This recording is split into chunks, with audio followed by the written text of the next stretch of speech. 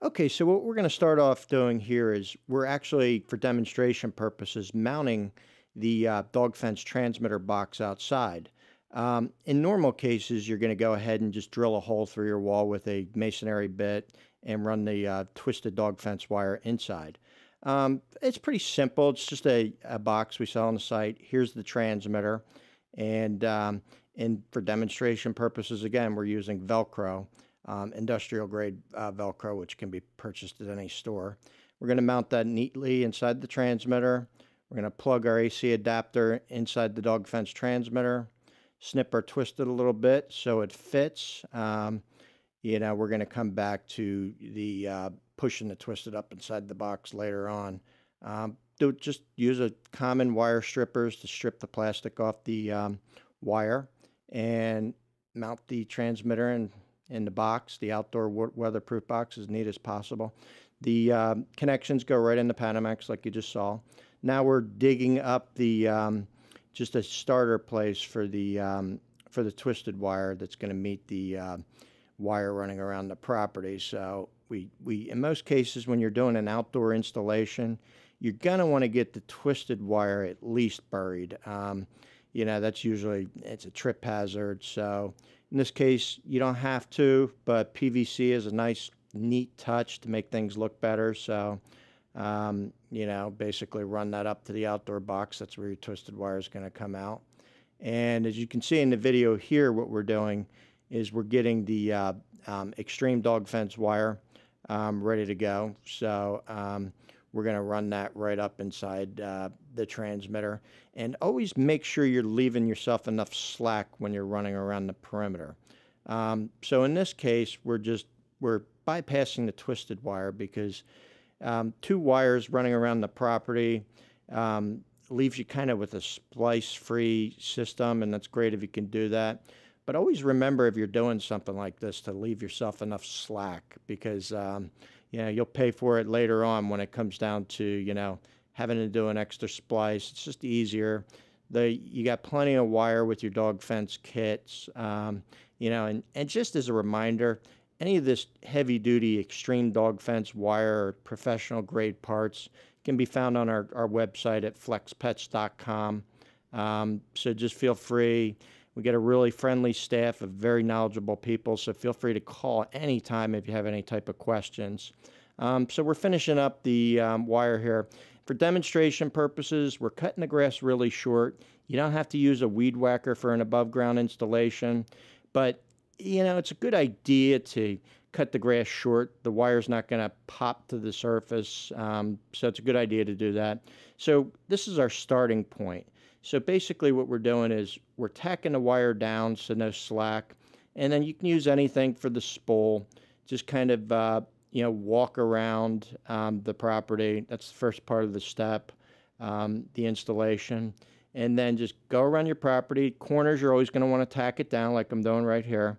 So tack it down tightly so it's not pulling the rest of your installation.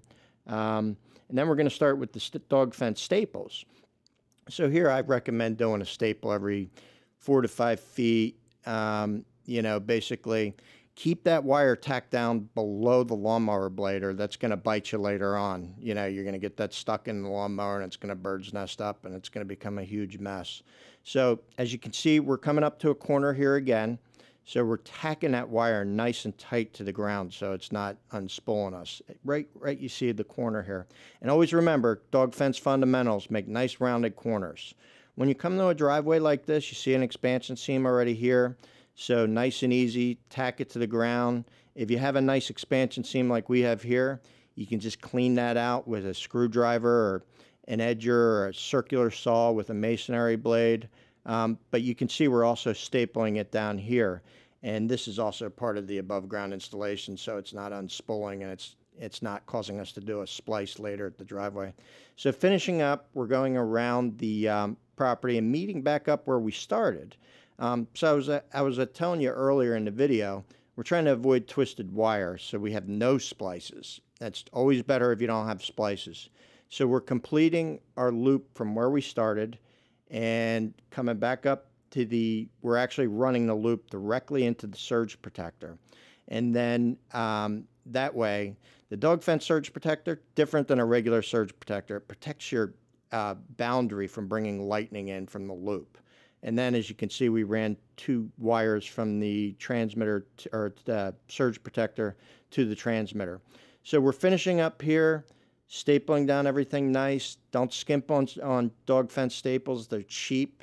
The more you use, the less aggravation you're going to have later. And like I said, you can run it through a crack, if you choose. You can also just use a PVC, piece of standard PVC that you can get at any big box store. If you want to give it a little added protection. If it's going across a stone driveway, that's always a good idea. Or if you really want to do it the right way, you could always, just cut the driveway if you don't already have an expansion seam, and just seal over with any kind of concrete caulk. If it's blacktop, obviously you're going to want to use a asphalt type, or you can even use some flexible PVC pipe. You can run over this 1,000 times and nothing's going to affect the wire. You already got the extreme dog fence wire, hopefully, so that can take a lot of beating. If you have to cut the driveway, this is really the right way to do it. Regular circular saw, which you probably have in your garage, a little masonry saw that you can buy at Home Depot for $4 or $5. Now we're just cleaning out in this case, but this blade will cut through a concrete or asphalt blade like a knife through hot butter if you want to go that route. So just cleaning the crack out.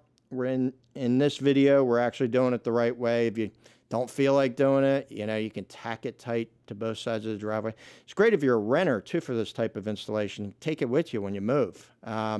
So cleaning it up a little more. Better to always get the crack cleaned out because, the grass isn't going to grow up and push the wire to the surface and cause problems with edgers. As you can see on the corners, we're always going deeper on the corners. And that's important. I like to go a foot down. And the reason being is you don't want to have to worry about edging and lawn maintenance. You can still have a great above ground installation, but the corners and any edge lines, you always want to get down as deep as possible. Avoid repairs and maintenance on the dog fence. The number one reason for breaks in the line is basically just poor workmanship. If you don't think it through when you're doing the install, then you're going to pay for it later. So just use a screwdriver to push down the dog fence wire and into the crack and get it down there nice. Use a dog fence staple if you have to. Available on flexpets.com. In this case, we're just kind of using the dirt to go over top of it. Basically that's kind of what was in the crack before, so we're using it again. So in this case, we're just kind of doing a splice just to show you in case you make a mistake like we did in this video. We didn't leave enough slack, which is usually what I show. So this is a good time, the opportunity to show you how to do a proper splice. Just strip the ends, the plastic off the dog fence wire, the extreme grade dog fence wire. Leave, about a 1/4 inch of the exposed copper. Do a nice twist, just like we're showing you here. If you're in the northern areas, ground expands and contracts, so I like to tie them together so when that happens, it doesn't pull your splice apart. Simple wire nut goes over top, they're pretty common. But this tube we're showing you right here is filled with dielectric grease and silicone. So now that's very important, and it's a professional grade type item that's available on our site. That's going to protect your exposed copper and waterproof the splice. It's what all the pros like Invisible Fence, Dog Watch, all the big guys who are going to charge you $2,000 to install it use. And so is the rest of the material on our site. So we only sell professional grade items for the most part. So get your splice down there. You always want to bury splices because they're, prone to stick up. Showing you another example how to get that wire tight to the ground. Now this is filmed in Florida, so it might be a little different in northern areas. You might not have to trim it as tight. But Riley on this system has already been trained from a previous install.